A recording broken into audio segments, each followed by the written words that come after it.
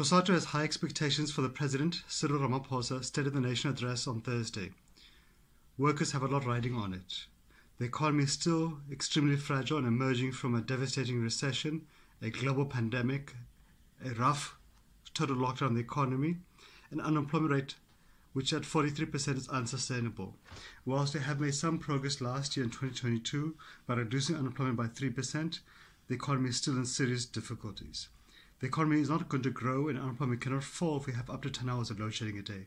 The President, we hope, will announce a state of disaster and that every possible resource and support will be given to Eskom by all organs of state and society to ensure that we can reduce and end load shedding.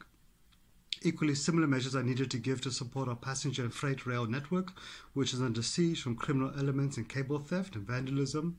These are critical to growing our manufacturing, agriculture, mining sectors, and also to making sure workers in the cities can get to work on time.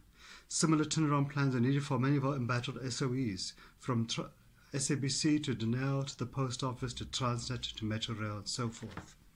We need to see government doing much more to tackle corruption across the state. This includes empowering the South African Revenue Service to conduct lifestyle audits of politicians and the wealthy and senior management in the state. It includes giving the resources that are needed to the police, the National Prosecuting Authority, the judiciary, in particular to reduce the very worrying decline in the headcount in the police service and the National Prosecuting Authority. Many municipalities are in severe financial constraints. Some have completely collapsed, especially in rural areas.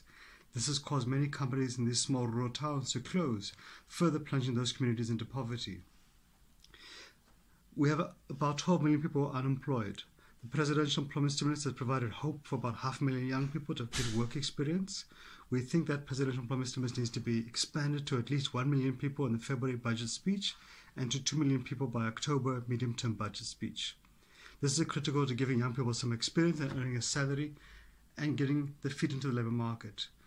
The Special Relief of Dispensation Grant has provided some hope to 10 million people who are unemployed who have received it.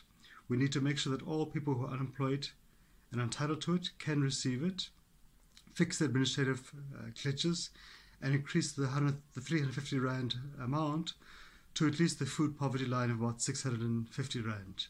Also to link the people who are receiving it, where relevant, to skills opportunity programs, to job placement programs, to help them find decent work. I think the critical thing also what society expects to hear